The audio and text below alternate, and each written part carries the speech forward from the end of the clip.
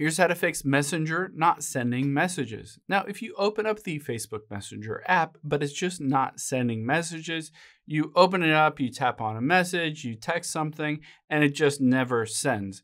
I'm going to walk you through some steps on why that might be and how to get it fixed.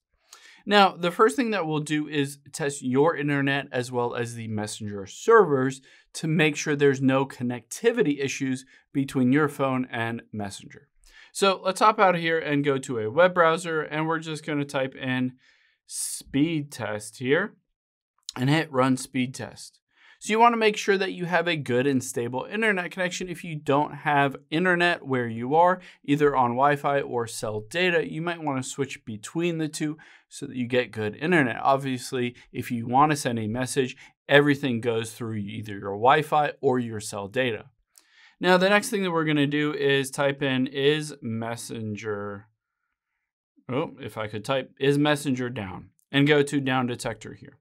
Now, the other potential reason why any of those messages are not sending is because potentially the Messenger servers are just down. If you see a huge spike in reported outages, you just need to wait until they get everything fixed. It's usually within a few hours, everything should be fixed and ready to go. Now, the next thing that we can do is hop out here and open up our settings, tap on general here, and then iPhone storage. Now on here, what we're going to do is slide down. You can see Messenger on this list somewhere. There it is. Tap on Messenger, and we're going to offload this app. Now, if you're on Android, you're just going to clear the cache, delete the app, and reinstall the Messenger app.